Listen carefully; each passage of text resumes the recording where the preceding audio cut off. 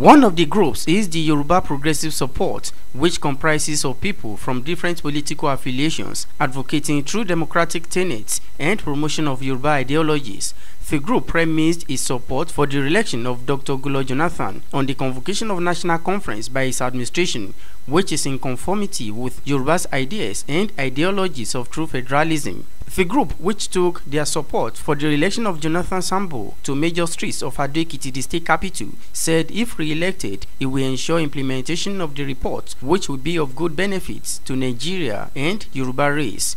We are supporting President Jonathan based on his commitment to implement these resolutions and restructure Nigeria to have a true federal system where Yorubas can take their rightful place in this polity. We believe in and we know that it is through only this means that Nigeria can move forward.